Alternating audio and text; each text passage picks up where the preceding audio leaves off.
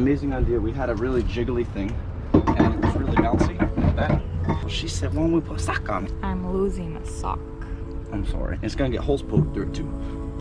So I'm just gonna stick it in the sock. Look at that. Nothing. It's damp. We're still in Richmond, by the way. It's like 3-something. Your sock just got mutilated. Look at that. High five.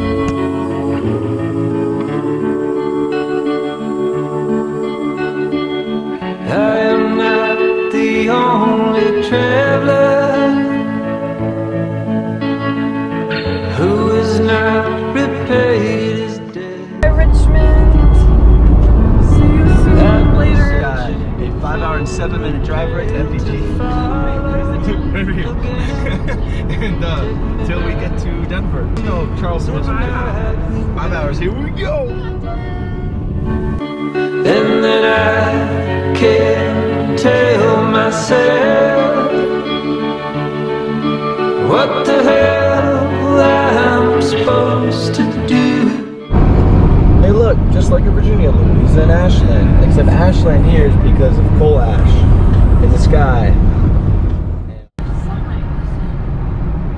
Look at the little sun on the road right there. See it right there. I had all and then most of you, some and now none of you.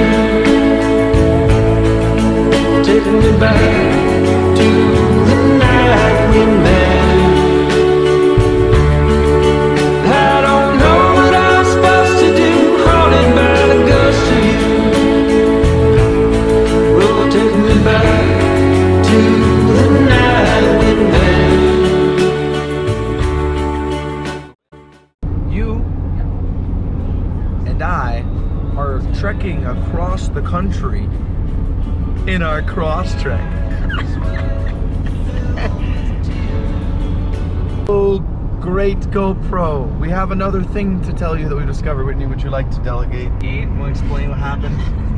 I'm going to delegate to you. Alright, so pretty much we have realized that since we're driving across the country from east to west, we are actually going to get another hour of sleep tonight because we're crossing a time zone tomorrow. And wait, it gets better. The next night we're crossing another time zone, so we get another hour of sleep. So every night we get more sleep. It's crazy. Woohoo! So you discover in the middle of the night driving in the darkness. After 3 hours, we'll see how the rest of this trip goes.